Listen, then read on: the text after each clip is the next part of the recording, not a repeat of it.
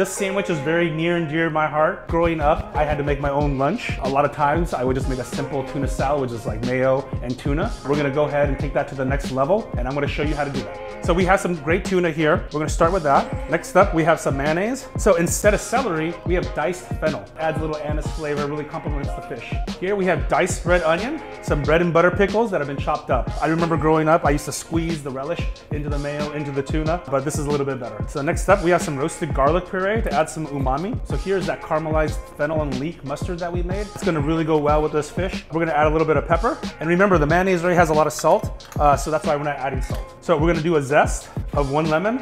I always like to go in one motion like this, so you don't get the pith. The pith has a lot of bitterness to it, and this way you get the clean zest. Remember that super tip? You can always use your zester as a strainer. I always like using my hands so you can make sure that you break up the tuna and get that mayonnaise in there and all the ingredients, and that way it's evenly mixed. And now we're gonna add our secret ingredient. This is katsuobushi. It's basically dried bonita flake that's been smoked, and it's gonna accentuate the fish flavor, but also add a lot of smokiness. And there you have it, our tuna salad.